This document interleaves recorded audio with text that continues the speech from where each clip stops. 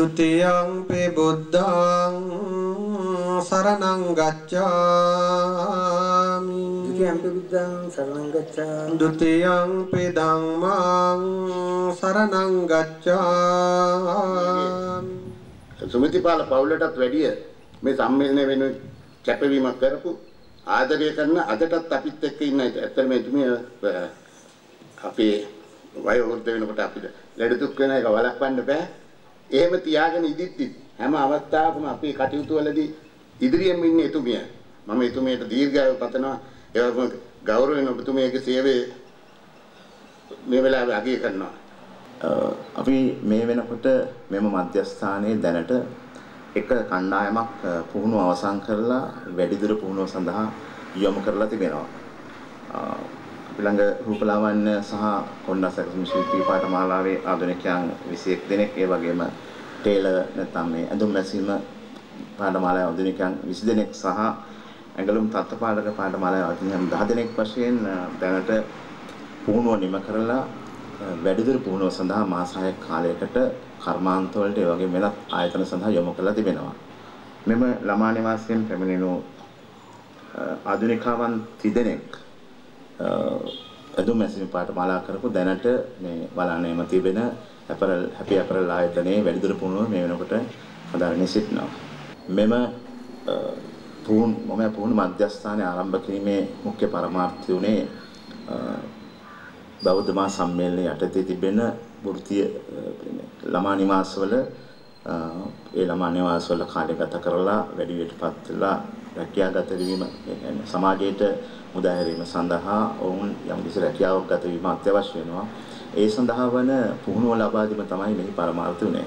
ඉතින් මෙම ආයතනය මේ වගේ කොට්ටාසයක් සඳහා මේ වගේ අපේ දරුදරියන් සඳහා ආරම්භ කිරීම ඇතරම තිබුණ අධිකාරියේ කරන ලද ඉතාමත් විශාල සමාජ මෙහෙවරක් හැටියට මම දකිනවා.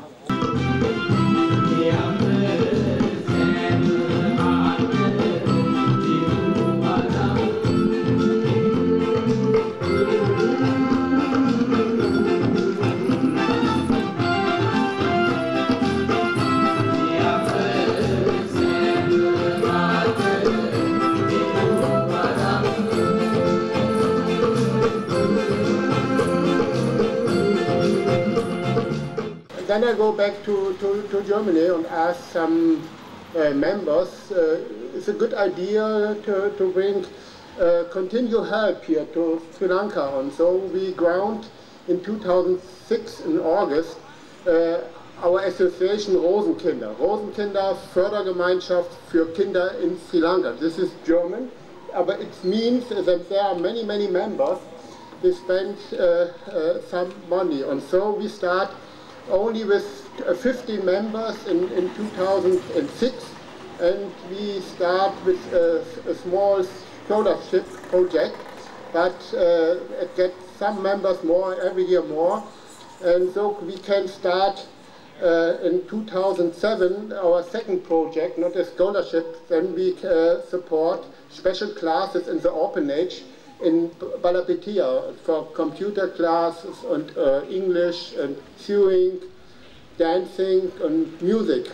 And also I'm very happy that some of our members come with you today here to see this project and see also what we have to do with some money.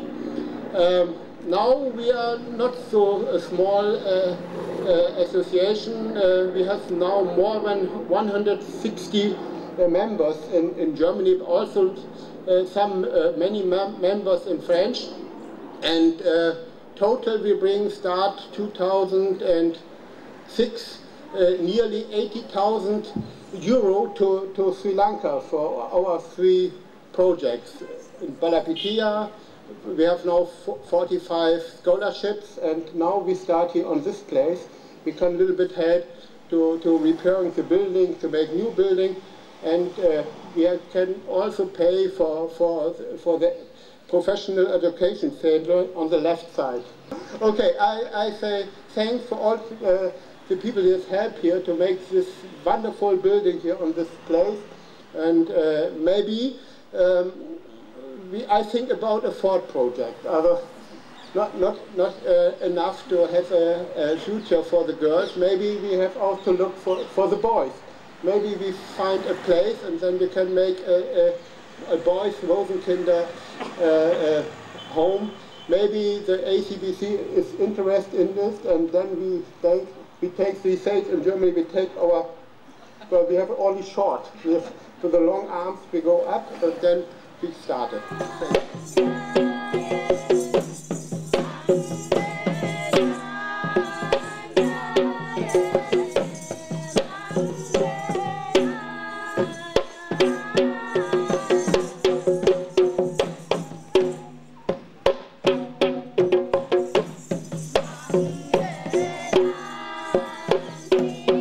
I would like to thank Rosenkinder Chairman, Madam, and the delegates for the support given to us to establish this hostel. As a gratitude, we have decided to name the hostel Rosenkinder Hostel. So your name will be here forever. So thank you very much. You have started with a big heart. After tsunami, you came here, then you have decided to support our innocent children.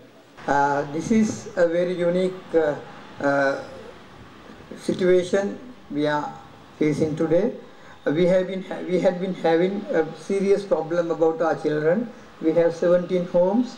The children who are in our homes after 18 years of age, we can't keep them. They become adults, and we have to release them to their parents, or most of them they don't have parents, or for their relative or a friend. It's a very uphill task, so we have to bring them up and give them some good education. Most of them, they would not get the high education as we expected, simply because by the age of 18 they have to leave the place, so they can't study further. Also they know that in their mind, so they are living in worries.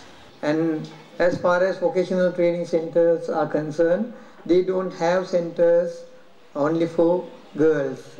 They have for mixed men and women, but on our request they have decided to establish a whole vocational training center only for girls because of us. And it is 6-month courses. They teach the sewing, then about makeup and other stuff. I don't know the names, beauty culture, and of course first batch has already completed their 6 months, and in that first batch we had 3 of our girls, and we are very happy.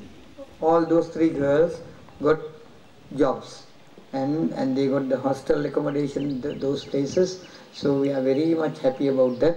And this month we are starting the 2nd batch. In that 2nd batch we will be having 7 of our home children in it, and they also, so idea of having the hostel is to keep our children over 18, once they are 18, for 6 months or even 1 year. They can have a couple of courses for 1 year, for complete 2 courses if they wish, and after completing it they can get the jobs and they are free to work on their own. So they have a brighter, better future.